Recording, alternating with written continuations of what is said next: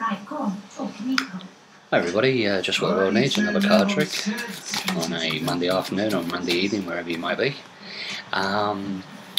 It's a pick a card trick. Sorry to disappoint you. I mean, I could show you a thimble trick, but I think you should see a card trick.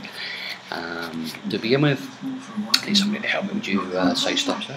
Say stop, just there. Okay, and I'll get you to commit that card to memory. Got it? Get it? Good. Remember that card. And all the shuffle even, and a mandatory card. That's losing your card somewhere in the pack. And I've got some assistants residing in this pack. They're going to help me find your card.